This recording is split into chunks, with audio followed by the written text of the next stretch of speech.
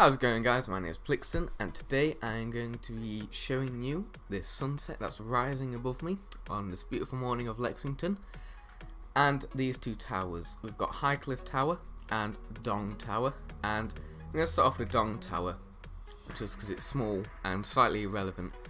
But this is actually the first skyscraper of the world, and it was built in survival. And you see that area over there, that used to be all desert, but the city grew, I terraformed it, and now it's just a bunch of skyscrapers.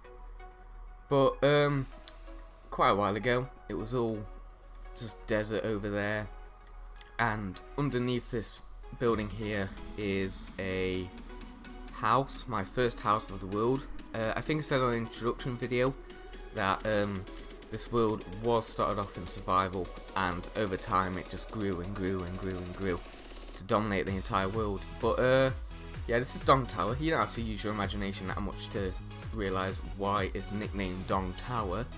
That was a slight design flaw. I didn't notice that when I was building it.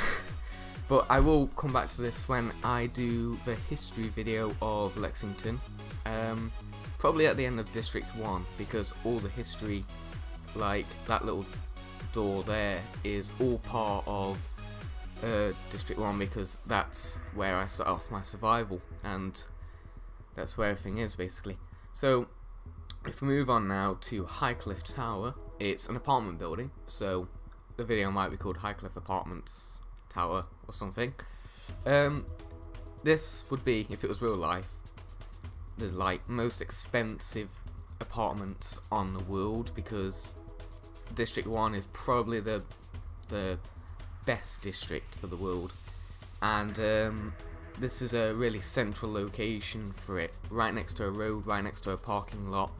And the reason it's called Highcliff Tower, if we take a look, is because it's next to this little high cliff here, and that's why this was built. I could ramble on about this tower for ages because there's so many little things for it. But it is based off of a tower in Hong Kong, and that's called Highcliff Apartments. But the difference between mine and that one is mine cuts off here, if you notice. For first tower, it's the south tower, isn't it? The south tower rises about 1, 2, 3, 4, 5 floors, and the little scoop on the end above the north tower, which just gives it a little bit more effect. It just looks a little better than the original building. Plus I added these little lines that go out throughout the building. But last week I released a tutorial, and hopefully you guys enjoyed that. And I do plan to do some tutorials on some of the buildings in this world, probably including this one here, because it's one of my favourite buildings in the world. And when it was built alongside LA Centre over there, it dominated the skyline, but now it's been dwarfed by a building I'll show you in a few weeks, after maybe a tutorial or two and a few more showcases. But you see a statue here. We've gone inside now, I should have said that, and this is just for the lobby. It's quite a simple lobby, because, well, actually this is kind of a mixture between a newish and old designs. But yeah, this statue here was supposed to be a building. It was going to be a little Easter egg to the main building on this world, which was, if I can get a map out, oh there it is.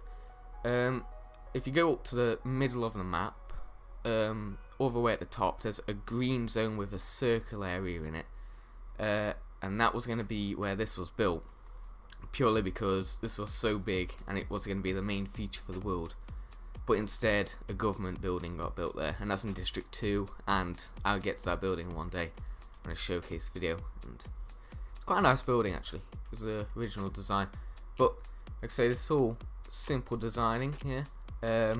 One of the early modern builds. It's built around all the same time as the court building over there, Apple Centre, Slanted Tower, the Lexington Broadcast Centre, and everything like that. So July 2013, and we can tell that because we've got the stone stairs. I say it's every video, but you know, and there's no carpet here, which is kind of bugging me.